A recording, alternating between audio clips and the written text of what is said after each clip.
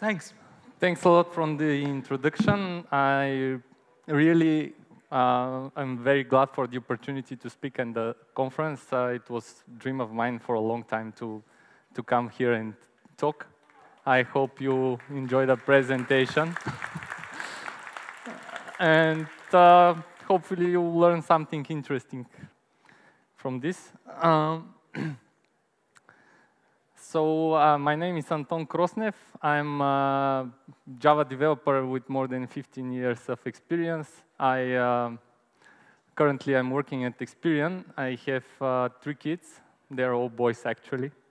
And in my free time, I like to go to the mountains with my bike. But before I start the tech talk, I would really like to make my use case. So I'm going to show you a project that uses TensorFlow as machine learning algorithm framework and Java, which is not very common combination. I hope you all had lunch because I'm going to talk a little bit about food right now. I really like apples, and all the products that are made from apples, for instance, apple juice or apple pie, or apple jam. And I was never wondering how these things are made until I saw a movie clip with my kids. So I want to share part of it with you, a tiny piece, and it's called Apple Fruit Factory Tour. And this guy here is called Blippi. He is one of the most famous YouTubers for small kids. This clip alone has more than 140 million views. And it shows what is happening in an apple factory, actually. They get sorted by the ones that look really tasty to eat and ones that don't look tasty to eat.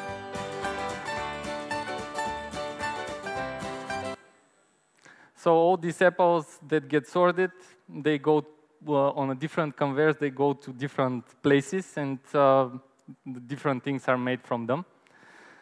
But how can we automate this thing and move from this room full of people to this sorting machine? The sorting machine uses ML computer vision to sort apples in different categories, and based on their qualities and good look, some are sent to the store, some are sent to make juice or apple pie or jam, whatever is suitable for this type of apple. So this apple machine sorts about 2.5 tons of apples per hour, which averaging 5 apples per kilogram is like 12,500 apples. And this roughly makes 3.5 apples per second. So we need to process 3.5 images of each apple per second. And this roughly makes 280 milliseconds per image in order to apples to reach in order classifications for given apple to reach the sorting machine on time. We really need to make this quick. And so to facilitate this, we need an ML model that will classify the apples in 5 or 6 categories and send this to the sorting machine. So how our system would look like. By the way, I've participated in a couple of projects similar to this one, so I have seen this in action, and yeah. So our system, given this oversimplified architecture, what would it look like?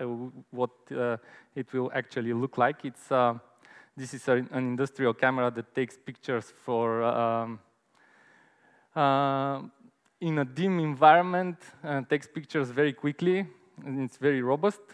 We need a piece of software that will send those pictures to the machine learning model. And when the machine learning model classifies the apples into our 5 or 6 categories that I mentioned about earlier, it's gonna send it to a piece of software that talks to the sorting machine.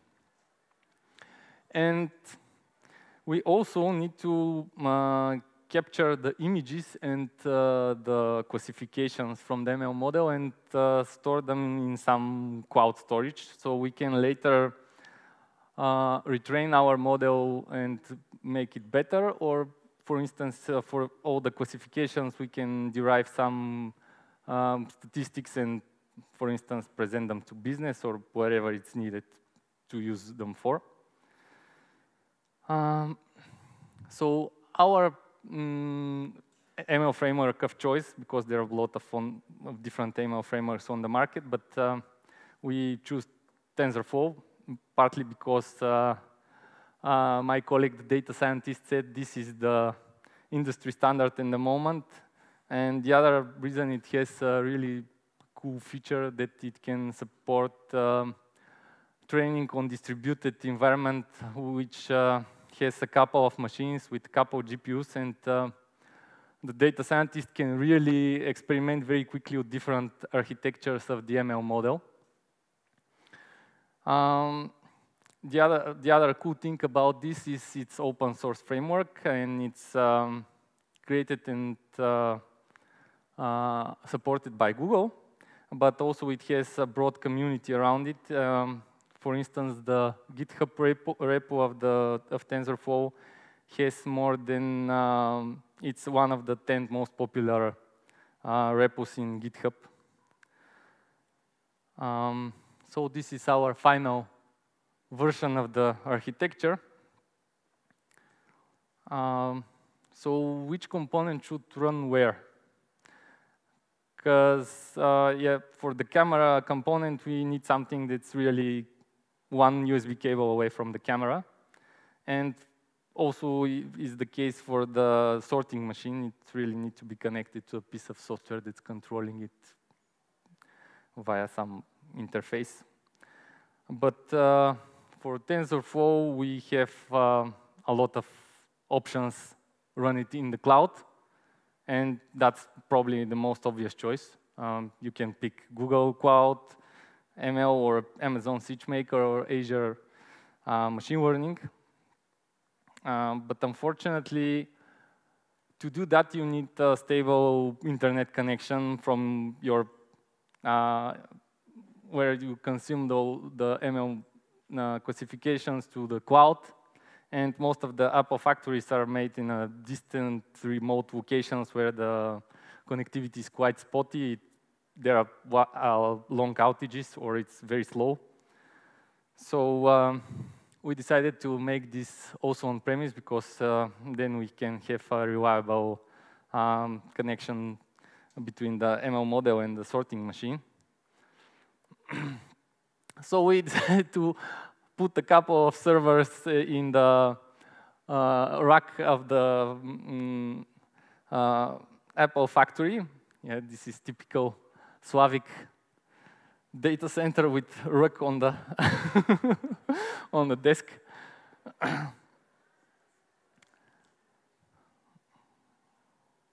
So how do we communicate between the components? Because these 4 components need to communicate with each other.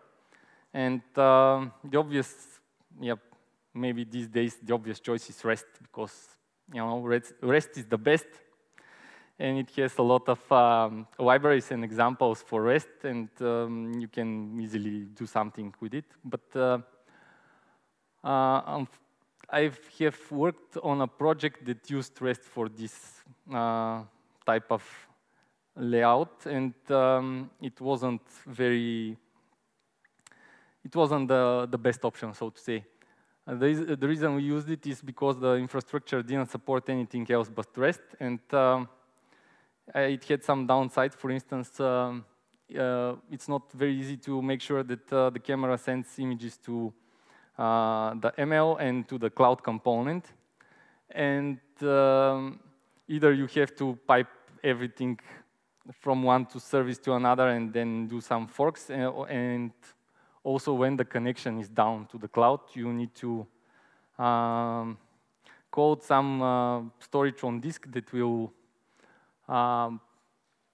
the images should be stored there until the connection is back online, and we can retry to upload them in the cloud.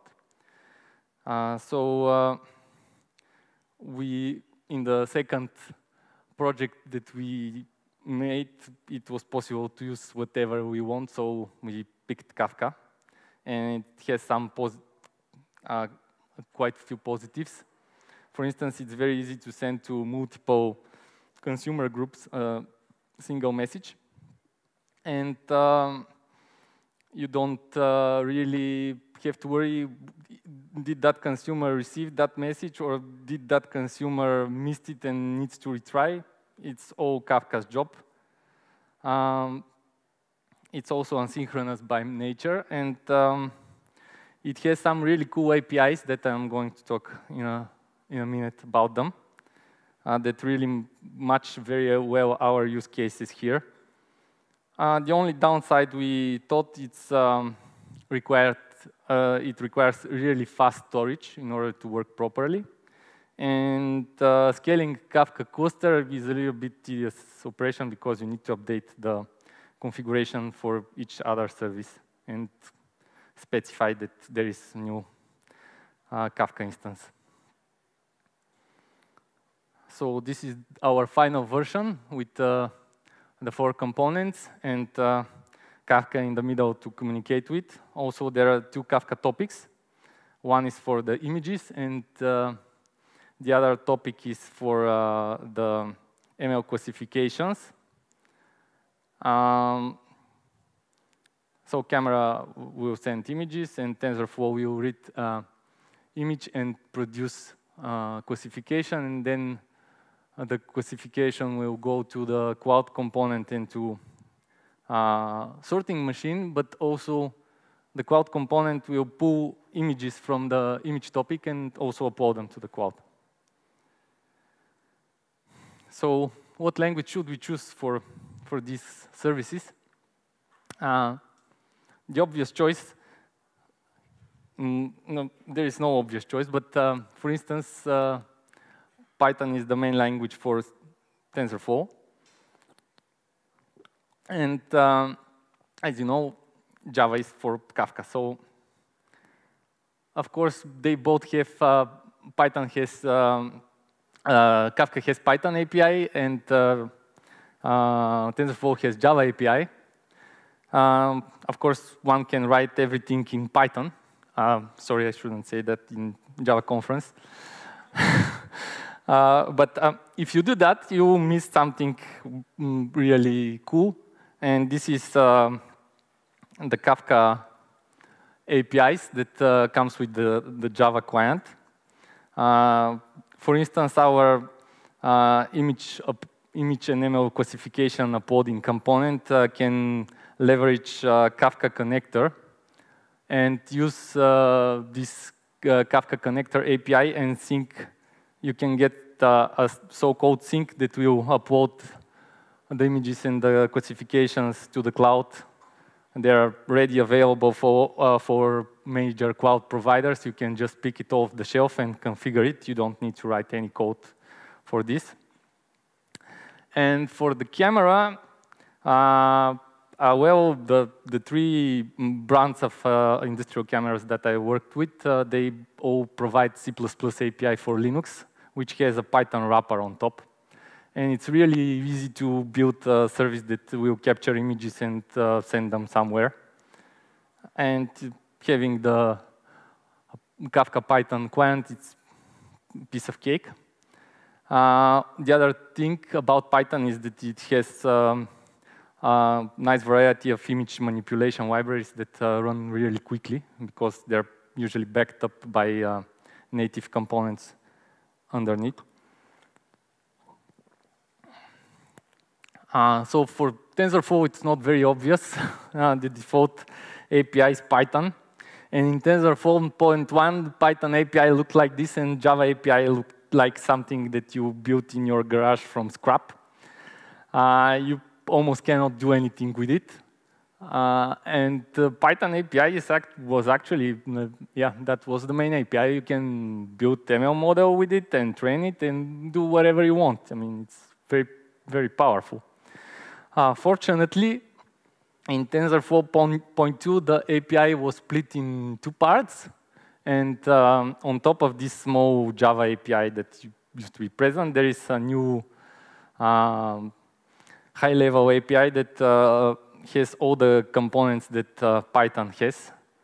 It resembles closely Keras, and you can do anything with it. You can train the model, build new neural network, or everything that's possible with Python. So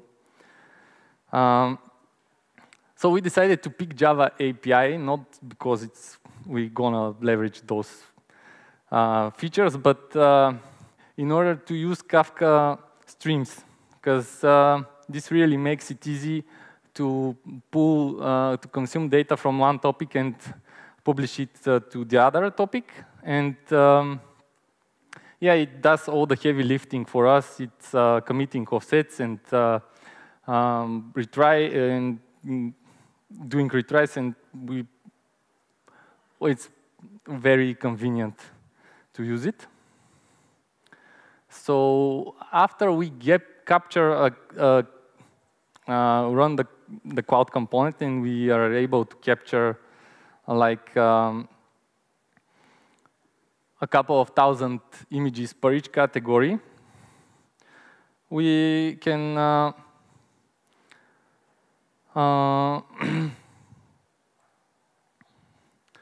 we can start our colleague, the data scientist guy, will train our model. And then we can build our TensorFlow model that uses the ready-made ML model to classify images. So, but first we need to figure out how to pre-process the image. This is a step that we usually do to feed the ML model with the image. So for each pixel of the image, we need to take the red, green, and blue values of the pixel, and because these are our single byte between 0 and 255, we need to convert this in a floating point that's between 0 and 1. And then when all this is done, we build the so-called tensor. That's a huge matrix of all these numbers. And we feed it to the neural network, to the input layer, actually, of the neural network. And when the classification starts, these numbers will flow through different hidden layers of the neural network. And then on the output layer, we will find something, all the different classifications that we had. And for each classification, we will have a number representing how certain the ML model is that this image belongs to that class.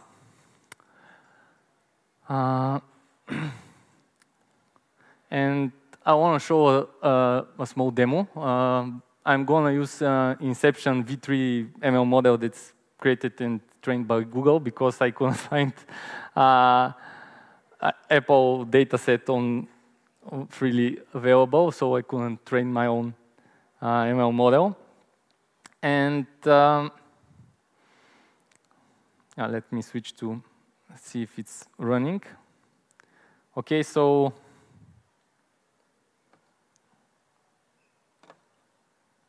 let me zoom that for you. This is my consumer that will actually resemble the sorting machine consumer. So the payload that it's receiving is image label. That's the classification, actually. This one is for pufferfish. And the probability that the ML model has found for this label.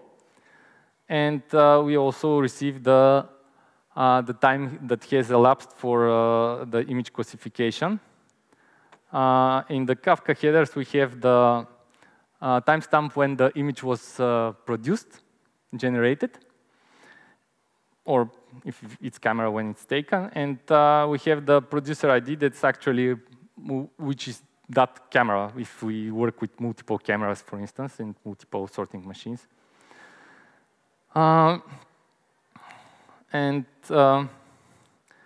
So having that said, let me show you the code. So this is our Kafka stream that is really one small class. It's a it's a Spring Boot service, and it's one small method. And the K stream actually is consuming from the one topic, and then we transfer the image to JSON, and that is then published to the producer topic, the classification topic. And yeah, that's pretty neat. And what happens in the TensorFlow part is a little bit more complex. Not it's that complex, but it's more code. So we first read the graph from the disk and load it as bytes. And with this, we construct the TensorFlow graph, which actually represents the ML model. And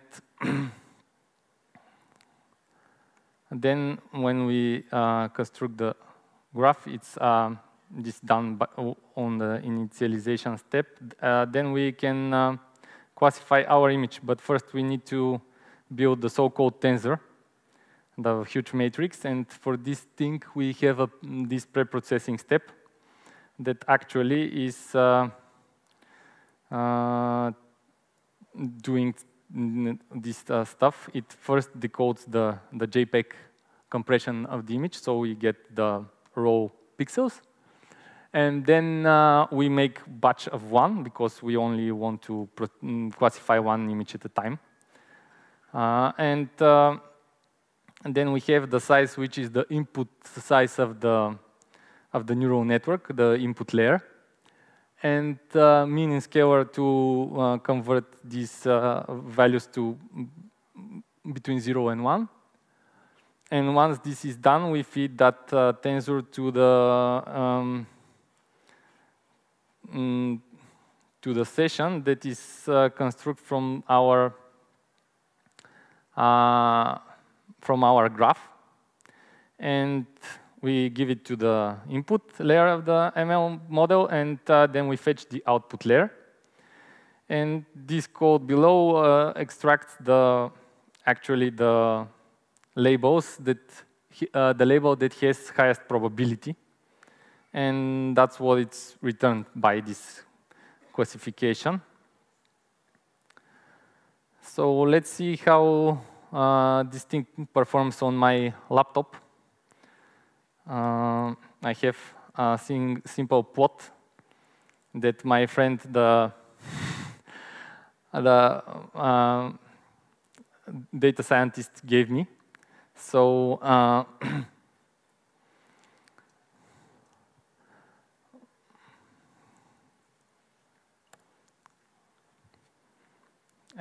yeah, it parses the logs and draws these graphics. So currently, our performance isn't that great because we were opting like 280 milliseconds, but most of the classifications and the whole time it took, it's a little bit more. And yeah, let's see if we can somehow, if we can do something about it. When I started doing the code for the demo, my Python was a little bit rusty, so I decided to ask ChatGPT to create a Python producer for me, and this is literally what happened. I had to debug a couple of errors, and it took much longer than if I did it myself with all the reading and browsing Stack Overflow. So can we optimize this further? And I mean not optimize it like throw more hardware at it and make the throughput, make a better throughput with more messages, but how we can optimize the latency that we receive the classification at our sorting machine consumer. So any ideas about this? Sorry? I didn't understand you.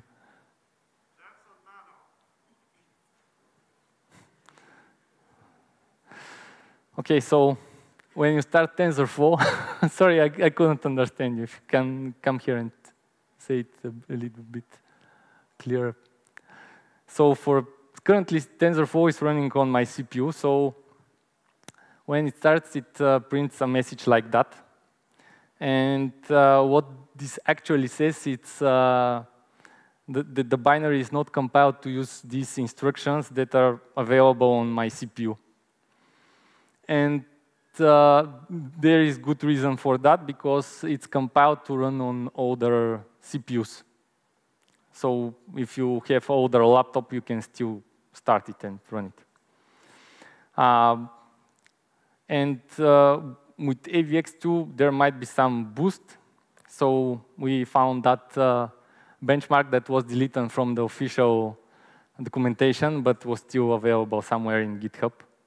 And it says that AVX2 will give some boost. I mean, 7 images per second, and yeah, this 42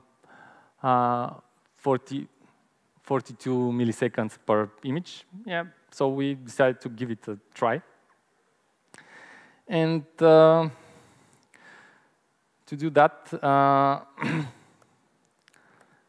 we need to recompile the TensorFlow binary, which turned out to be not that easy task, because the TensorFlow binary is built with Bazel, like most of the Google components that are on GitHub. And nobody in the team knew anything about Bazel, so we had to read and dig and read a lot of scripts and documentation, but eventually we figured out how to do it. And we managed to build it, but then was another struggle how to produce Maven artifact that we can use in our Java code easily. But we managed to do that as well, so at the end it was ready, and we deployed it on the first server, and it was running great. And on the second server, this is what happened. It went to crash loop with this error message, complaining that the CPU that is running on doesn't have the AVX2 instruction set. It turned out that the second server is a little bit older. And we went back to using the CPU-only version. But then, since the performance wasn't great, we managed to secure additional funding for hardware, knowing that TensorFlow can run on all these components. Yeah, the first thing is here on the top left is CPU, and bottom left is Raspberry Pi. And this on right down here, this is called a TPU. But unfortunately, it's only available in Google data centers. They claim this is the fastest thing to run TensorFlow on. And what we really make sense to get was the GPU, the old graphics card that you have on your gaming laptop. So we tried to, we wanted to build and run TensorFlow on it. And luckily for me, my oldest son gave me his gaming laptop for this presentation, so I have a GPU on the machine. And let's try to modify our binary. I have pre-built that. I have 2 Docker images, one with CPU and one with GPU, because building it takes some time and I don't have it. So I'm not going to show you how to run Gradle and make new Docker images, but we'll just swap this and restart. And then I'll explain what's needed to build the binary.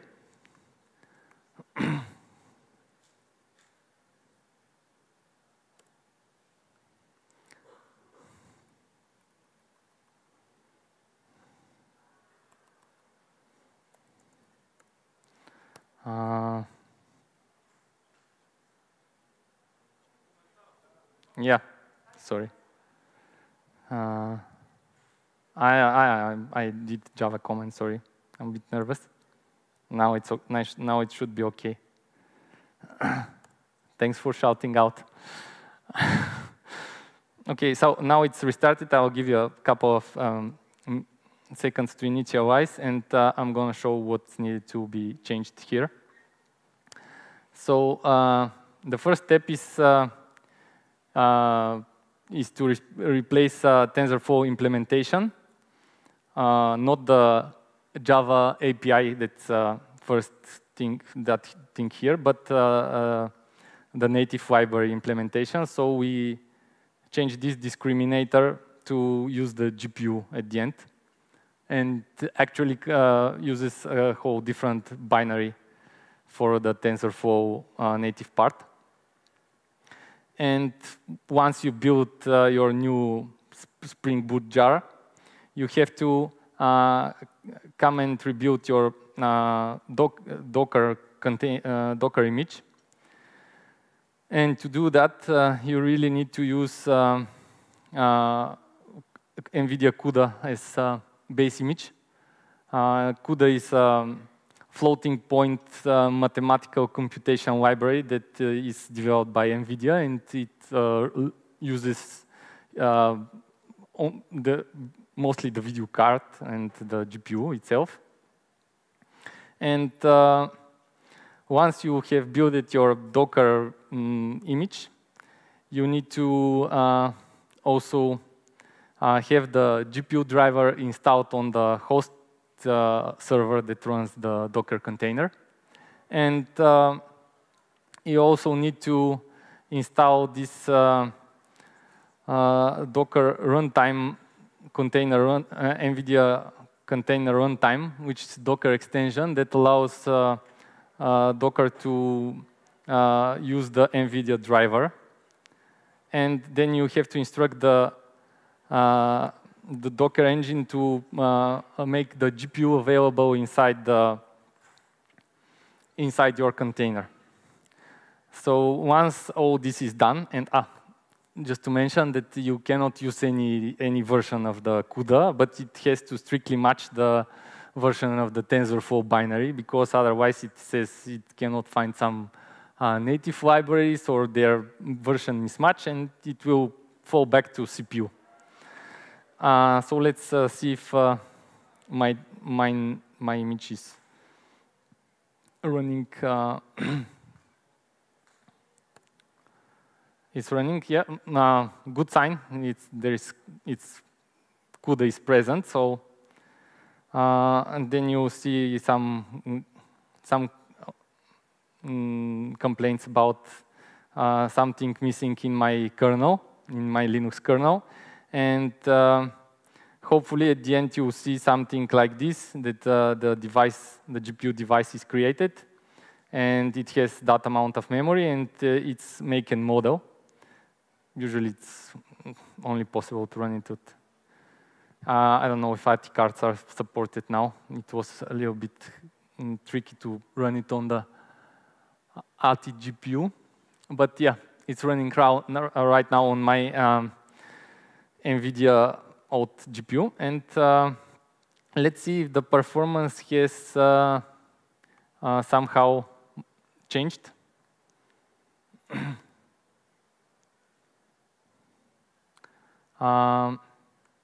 Yep, this is the previous run, and then we have this spike because it needed some messages were delayed while the container was restarting, and this is the new output that it's really quite lower the latency right now running on the GPU.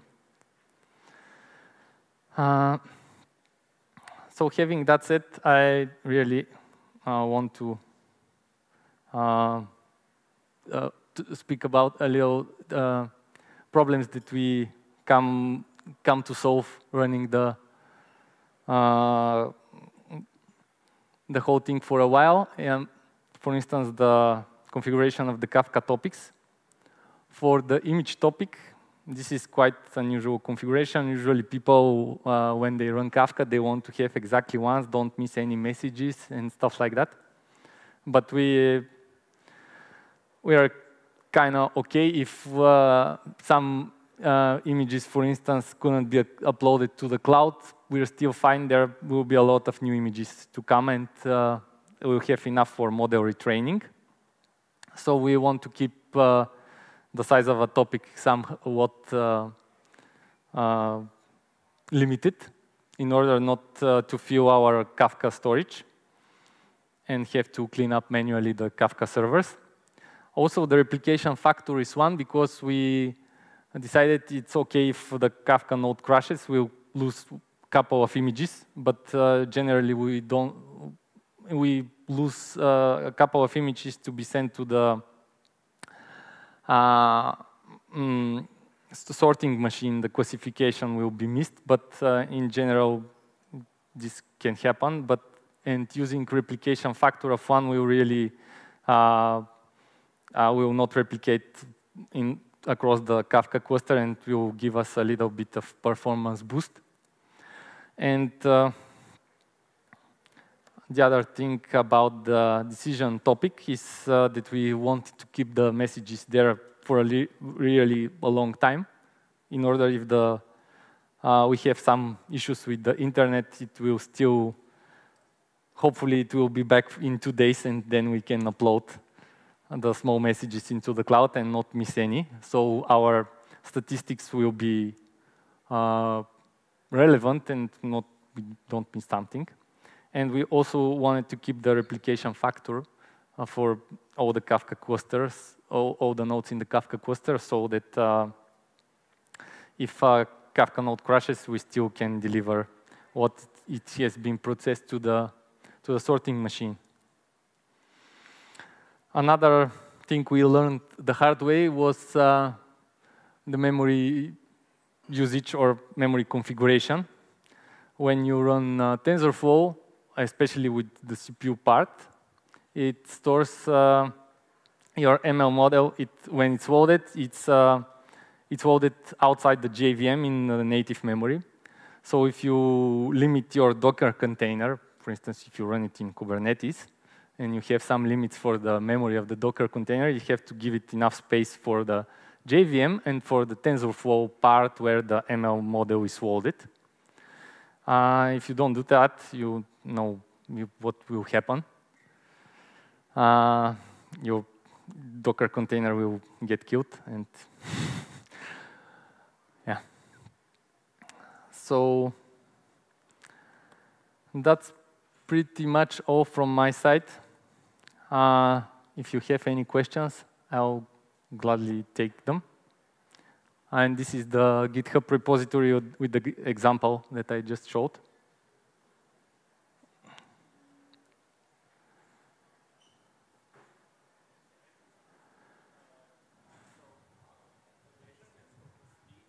Sorry?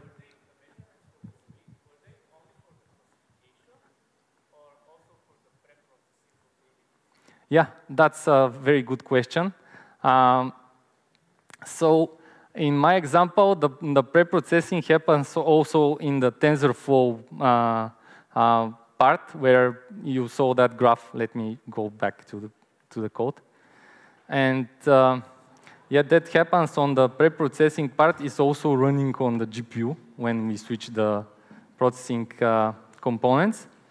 For instance, when we first built that thing, our pre-processing, we did it as pure Java developer. So how do you pre-process that image? With AWT, of course, because it's built in the JVM and it's easy to use.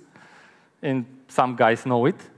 So, but the problem with AWT it was that it's not optimized to any CPU or let it talk about GPU, of course. And it was actually taking longer. The pre-processing step was taking longer than the ML model classification itself, and it was very inefficient. So that's why we came up with this more obfuscated code that uses TensorFlow to do that.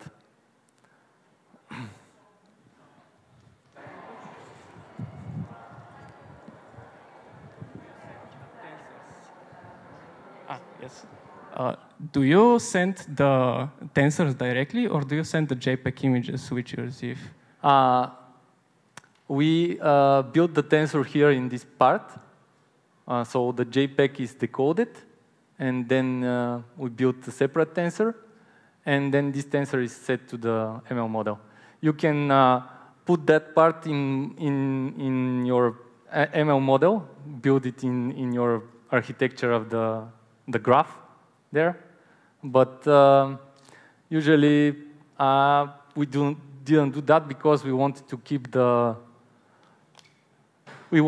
them separate, and really that way you fix it's a bit harder to comprehend.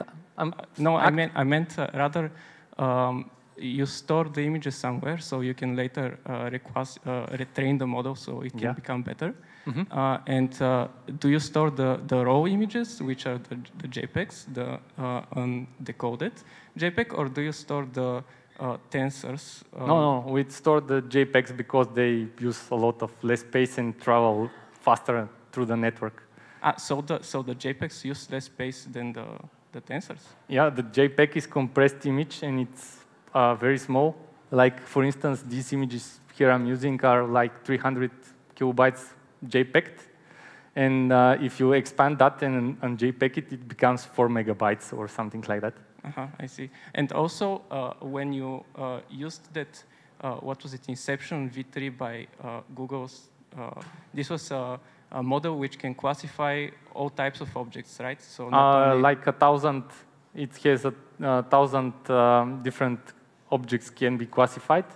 But for the Apple example in particular, something much smaller can be used, right? Because you only need... because it's only apples and it's only one thing in fairly... The scene is fairly concrete. You have a bit of conveyor, and the apple is in the center, and it's always like this. It's fairly easy to generalize the ML model on this type of images. Also, on this particular problem, do you... this was a real example, right? I'm not digging too deep, right? Yeah, so? OK, so I was thinking, how do you know that, because you only have one image of one side of the apple, do you actually process a couple of images of the apple on each side? And this will take additional time for the classification, or only just one side and hope for the best? Yeah, usually to make it really useful, you probably need to take 2 images from 2 sides. Yeah, or for instance, you can use some depth image of the camera to see if there are bumps on the apples or something like that. And lastly, for the model, in the example, you said that it was an input layer which you feed for each neuron. It was the values of the pixels, so RGB, and you normalize it so it's 0 to 1, right? Yeah. And is this Inception V3 by Google on this principle, or is it a convolutional network, or? Yeah, it's convolutional network, but yeah, it's the way the model is built. It actually expects values for each pixel to be between 0 and 1. There are some, I saw different types of neural networks that expect integers, for instance, to arrive there. All right, thank you. OK, so any more questions?